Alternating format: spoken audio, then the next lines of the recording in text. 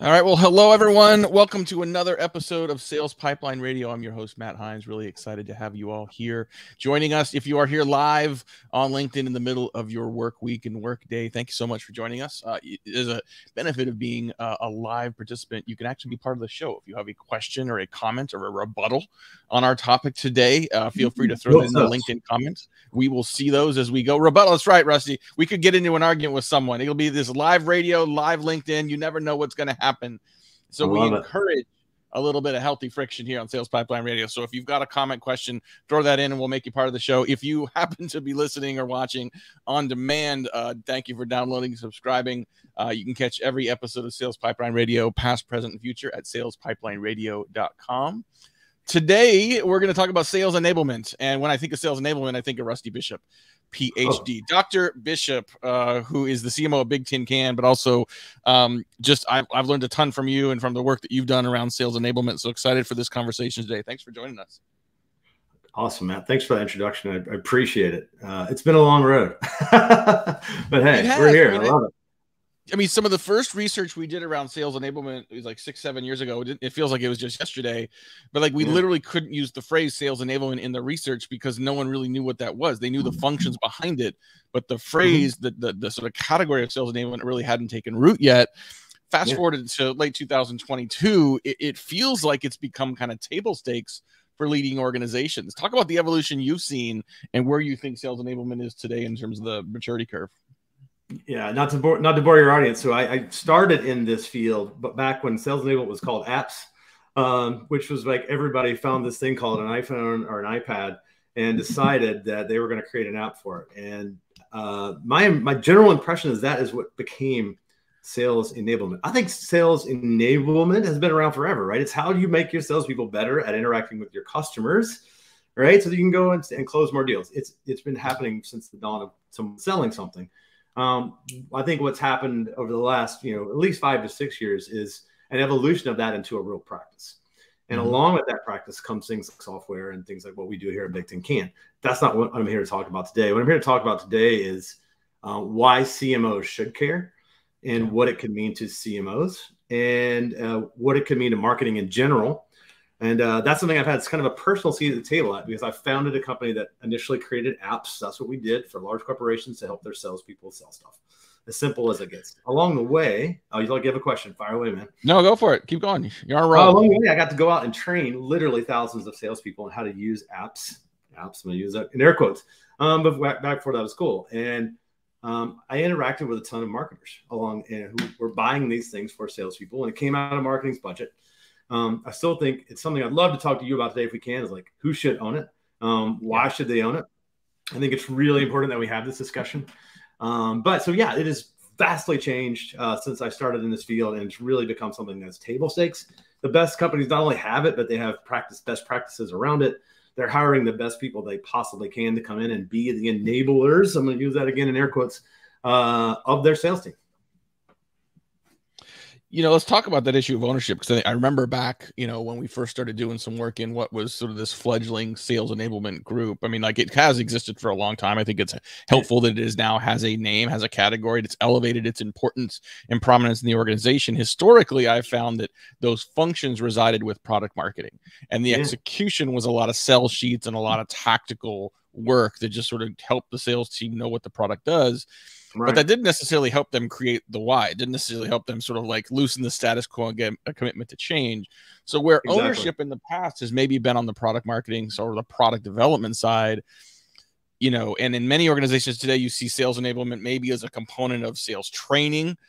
The most innovative programs I've seen have been where sales enablement is actually owned by the CMO, owned on the marketing organization. I'm sure there isn't a one size fits all, but for the sales enablement implementations you've seen, what do you see work best? Where is it best owned? It's what you said. It depends on the way that your organization goes to market, right? So in some companies, owned by marketing is the right move for sales enablement because you have super intensive products that need lots of data sheets and sell sheets and PowerPoints and videos and AR and all these amazing things that are out there now to describe those products and prospects out in the field. So whereas other organizations are very product led, right? And if you are product led, then I think it's okay for sales enablement to reside sometimes with sales. We're seeing more and more sales enablement teams getting a seat at the table. I do think they should have a seat at the table. And whether that sits ultimately under marketing or sales, everybody's got to have a hand in making it work. The organizations that I think are the best at it are where sales and marketing are 100% aligned as to what they need to do to drive more revenue. And when that doesn't happen, it doesn't work as well. And that's just the bottom line. And I think I like your comment about ownership versus impact. Like we have this same conversation, I feel like, in terms of who owns the BDR function, who owns sales development, sales on it, does marketing on it. Doesn't matter as long as they're doing the right job, as long as it's integrated appropriately into your sales and marketing, your go-to-market system, so that it has a bigger impact. Exactly. To me, it's about impact, right?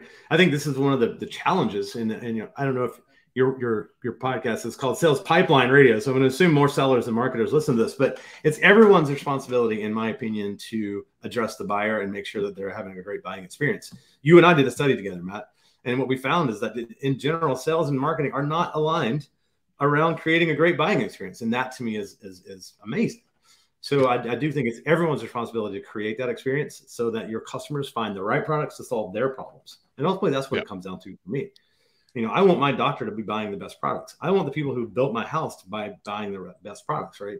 So if you think about it with that lens, it's everyone's responsibility. And that's a better way to me to look at it than true ownership. Ultimately, it's going to come down to where the budget lies and how your organization sets up. Well, and I would argue that sales enablement is, in some organizations, especially those with finite market opportunities or like very small niche markets, the marketing team may be focused more on sales enablement than they are demand gen, right? You may not need to go generate new leads, but like how you enable the sales team to be more efficient, how you enable a consistent message across go-to-market channels. And I guess I bring this up to ask the question, how does this become like a leadership team or board level priority, especially in those niche markets where it can have a dramatic impact on the performance of the sales team? Well, I mean, that's where I think there's a breakdown today is the answer to your question, right? You and I participate in a group of CMOs that talk every week. And, what we hear over and over again is, I want a seat at the table. I want a seat at the table. But how do you get a seat at the table? How do you get the board to listen to the fact that sales enablement could be this important, right? The example you gave of a niche market. The reality is, I think most marketing teams and sales teams are going to be judged on revenue today. It is no longer just generate leads. Of course, there's exceptions to that rule, right? So to get a seat at the table, what you got to have is a way to measure your impact on revenue. And that's what the board is going to listen to, right? They're going to listen to, here's what I'm seeing in the marketplace today. Here's how I think we can affect that with what we have from a team, from processes, and from tools and ways that we can measure that. Here's where we stand today, and here's how we're going to improve. A board's going to listen to that because it has dollars attached to it. And it's a different dashboard though, too. Like if you're saying, okay, now all of a sudden I'm putting more resources and priority around sales enablement, like as marketers, we have taught many of our leadership teams and board members to like the marketing of more, right? More clicks, more likes, more retweets, more visits, more leads. And so you got this beautiful up and to the right chart that everyone wants to see. If I'm now putting more focus on sales enablement, what are some of the metrics I should be thinking about that either leading indicator or lagging indicator can demonstrate the impact sales enablement is having? I love that question. I think it's the right one to ask. The actual deal closing is the lagging indicator. So I think one of the places that companies can get a dramatic effect here is in measuring the leading indicators, right? And you want your board, or at least you want your management C-level, to understand what the leading indicators are. Now, they'll be different for virtually every company, although some of them are always the same, right? So what you can start to see is our enablement team, whether that's in training or that's in getting the right content to salespeople, or in doing something like we're doing right now, facilitating an engagement, that should be measurable. And there should be, you should know your leading indicators for your company or your business or your vertical that lead to your lagging indicator, which is closed deals. Let's take an example of that, right? Let's take the one of content, something a lot of marketers like me are intimately familiar with because we have to create it, right? You talked about product marketing earlier, constantly creating decks and messaging and those kind of things. I think a lot about brand these days. I think marketers care a boatload about brand and they think it's really important. How do you get your brand out there in front of your buyers and those kind of things? You can measure all of those things and their impact on actual deals very easily with the right sales enablement program. So great example. You might say, look, every time we show this deck, we close the deal. Every time we don't show this deck, we don't. It's really straightforward to do. Every time a salesperson has taken this particular training, right, our customers renew. Every time they have it, they don't renew. These are easy things to measure. And those leading indicators will be different for every company. And every company that comes through the door here at Bigtincan generally has a different set of leading indicators that affect what their boards want, what their investors want, and those kind of things. Yep. Agreed. We're talking today on Sales Pipeline Radio with Dr. Rusty Bishop. He's the CMO at Bigtincan, and he's my go-to guy for sales enablement conversations. But you mentioned earlier, we call this Sales Pipeline Radio. I think we probably do have a pretty good mix of sales and marketing folks here, but I believe very strongly that if you're in marketing, you need to understand sales. If you're in marketing, you need to know that your best metrics are not in your marketing automation platform, they're in CRM. The closer you get to the numbers that you can buy a beer with, the better off you are. And there's a bunch. I mean, there's some common challenges that continue to persist that are points of tension between sales and marketing relative to sales enablement. And one of them is, I've heard a stat that up to 90% of collateral and materials created for the sales organization by marketing goes unused. So 9 out of 10 pieces that marketing painstakingly builds go as unused. Unfortunately, what I see, the response I see from a lot of marketers is, well, let's just go create less stuff. Let's create the one ring to rule them all, the one piece of collateral to rule them all. When unfortunately the answer is usually you need a shitload more. Ooh, I don't know if I can say that, but okay, we'll have to put a little mark on this. You have to create a lot more content for the right person, the right situation. And this is where, I don't mean to be a sales pitch, this is where the platforms come into play, right? To make sure that you've got the right precise piece of materials, the right precise piece of information for each prospect at the right place and the right time. Yeah, the way I like to think about that is the job of marketing is to maximize the number of opportunities for a sale. Pretty straightforward, right? How do you do that? You got to move from linear to non-linear results. I have a PhD. I'm nerdy about this kind of stuff. And most people don't seek the best explanation. They seek the quickest explanation. And the best explanation will actually prevent you from fooling yourself. So I think that part of it is really, really critical. Now, we talked about the things you're just saying. Reminded me, I just finished up a book called CMO to CRO, The Revenue Takeover by the Next Generation Executive by Brandy Starr, Mike Eller, Raleigh Keenan. This book actually taught me some things, right? It said, look, everybody's got to be thinking CRO. Everybody's got to be thinking, what are those metrics? What are the things we got to put in place? What are the processes, programs, software that we got to put in place so that we know how to generate the best results and we know how to go get the best explanations.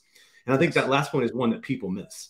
They miss the fact that without good explanations, you will absolutely fool yourself, right? And you just gave a great example, which is we should just go quit creating marketing materials because no one's using it anyway. That's the wrong answer, right? The right answer to move to non-linear results is how do we multiply what's working, right? How do we double down on what's working? Can I run an 80-20 analysis of my marketing materials and say, look, whenever we put this type of slide in the deck, whenever we create this type of video, no one uses it, okay? So that's the way you do that. So we think about that in a very different way. That brings up another point, which I'd love to get your thoughts on. So one of the things I learned during my PhD was how you change things, how you bring about change. And when you're doing hard sciences, the main thing you're taught is you should only change one variable at a time. So that's one of the things I've been thinking a lot about lately when I've been trying to think about sales enablement and marketing, because now I'm a marketer, right? Full-time CMO. Is like, okay, are we changing too many variables? And I think this is another big mistake that I see, Matt, is, are you changing the time? Are you changing the amount of stuff that you have? And if you're doing too many, there's no way to measure the outcome. So I think that's a principle that a lot of people could apply. And it's, you can look anything up about science and doing science research, those kind of things, always says one variable change. Yeah. It depends on what your objective is, right? Like I worked, a couple jobs ago, many moons ago, I worked at a company, we were doing direct response consumer advertising. And we were trying to just increase conversion rate. It was direct response is basically sort of, we were running 15-second television ads, sending people to a landing page, trying to get them to fill out a form. This is, years ago. We had 1,000 variables that we were playing with and trying to figure out what worked on those pages.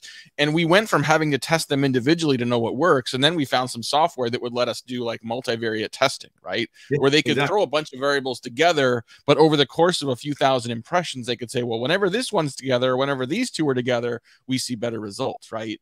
But it's an interesting, and what was valuable about that was I was able to increase the velocity of learning without losing the precision of the scientific testing, right? Because I had to know what worked to make it sustainable, but I wanted to test more things more quickly. So I think there's, you know, it's a business decision sometimes, sort of how you balance that. But if you see something's working and you're like, great, that worked great, can you replicate it? If you can't, then like, why? That's why you have to test things over and over again, right? You have to run your experiment. I'll use another scientific term here, right? Which is, you know, okay, this worked one time. Can I make it work 5 times out of 10? Can I make it work 9 times out of 10? And that's again how you move from linear to nonlinear results. The thing that I think is most critical for everybody today is how to start thinking in terms of nonlinear results. It's really hard to do, but the way you describe that's great. With sales enablement, something I'm obviously passionate about. For the first time ever, marketers now have the ability to measure the impact of the content they're creating on actual sales, down the funnel stuff. It's never been available before, right? We've never been able to say a seller showed this presentation on 9 deals that closed, and this slide is the most viewed by the buyers in the room after we sent it to them. We've never been able to do that before, but now we can. On top of that, you've got AIs working in the background that are saying, hey, here's a trend you would never have even picked up. So I think marketers are starting to gain an upper hand again, which I think is pretty cool. So we got just a couple more minutes here before we got to wrap up, but I think that you know, there's certainly like stages of adoption of sales enablement that we're kind of like implying here. And I know there's a ton of great, you know, Bigtincan.com. Go check out some of their content. So the benchmark research we've done together is up there as well. I want to take a leap forward to where I think a lot of companies aren't necessarily today, but just to use this as a way of talking about, I think just how impactful and expansive sales enablement can have in an organization, because it's not just about net new business. Talk about what sales enablement can do for the entire customer life cycle and the impact you're seeing from some of those advanced companies that are not just applying it to sales, but applying it to account management, upsell, cross-sell, renewals, etc.